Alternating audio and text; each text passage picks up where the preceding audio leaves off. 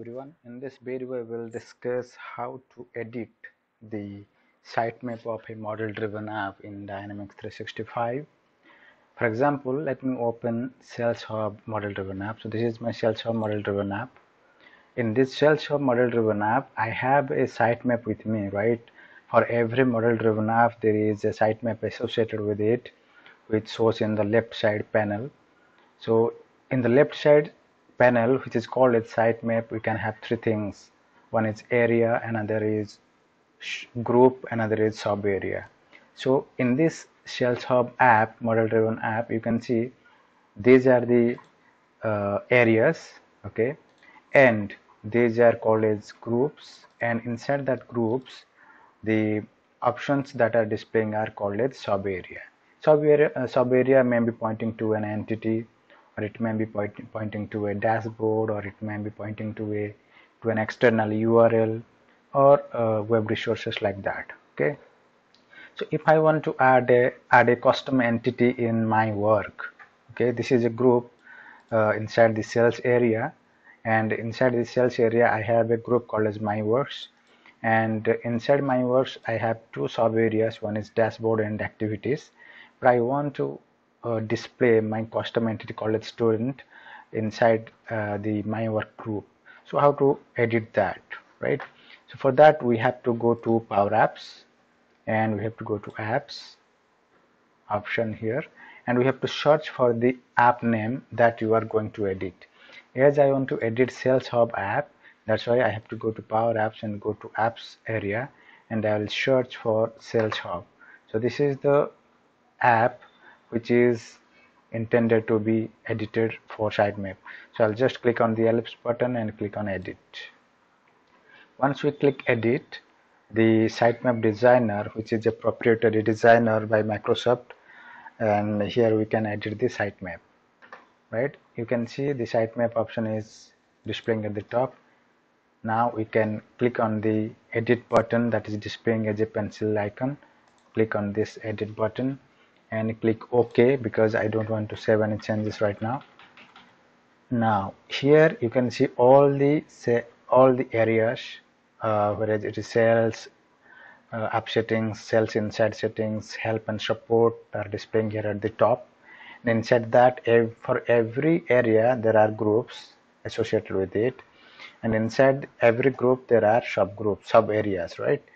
My intention is to add a custom entity inside the my work group and after the activities sub area. So I will just click this group and I will just go to components, and I will just drag sub area inside the sales. But if you feel difficult, then you can just escape this, and you can click on this arrow icon and click on this sales.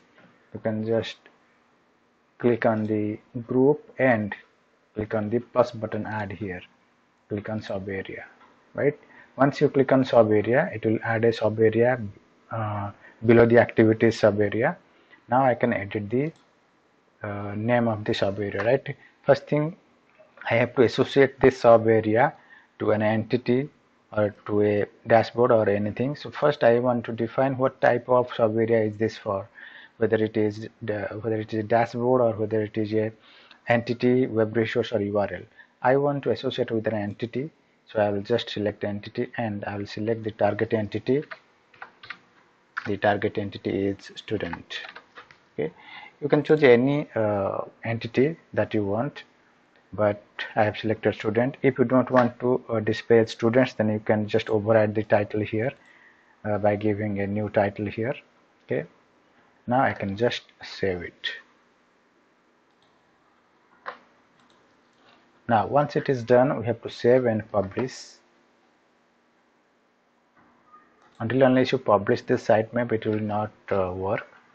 So we have to publish, then we have to go to our Sales Hub model driven app, and we will refresh the screen to see if the new sub area is added or not.